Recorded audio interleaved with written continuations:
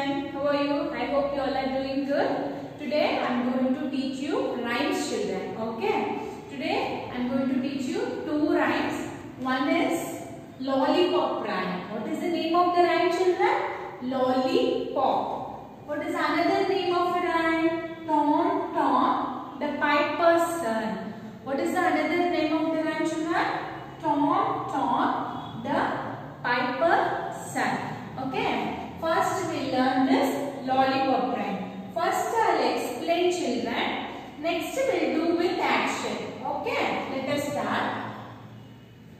I took a hop to the shop to buy my favorite lollipop. See the big stick and the red top. I will soon put it in my mouth. See, I will soon put it in my mouth and finish it. Plop, plop, plop. Okay, children. Now we'll do with action.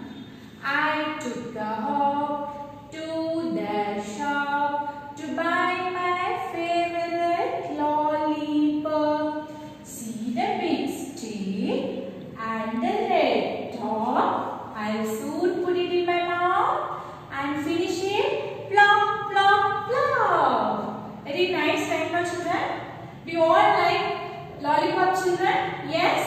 Okay. Please learn this rhyme. Okay. Next, we'll move to Tom Tom, the piper's son rhyme. Okay. First, I'll read it, children. Then, I will do the action. We'll do with action. Okay. Let us start. Tom Tom, the piper's son, stole a pig, and away he ran. The pig was eat, the Tom was beat. The pig was eat, the Tom was beat, and Tom went crying down the street.